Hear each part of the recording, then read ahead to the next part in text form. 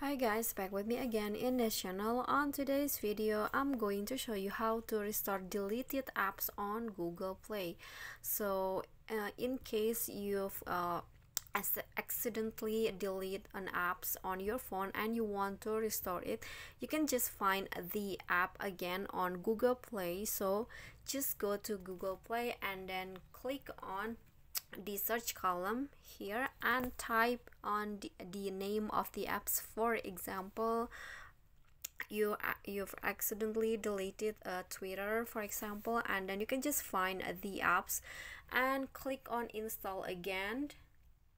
Click on install to reinstall the app. So wait for it to finish installing, and then you can just log in again into your account in Twitter.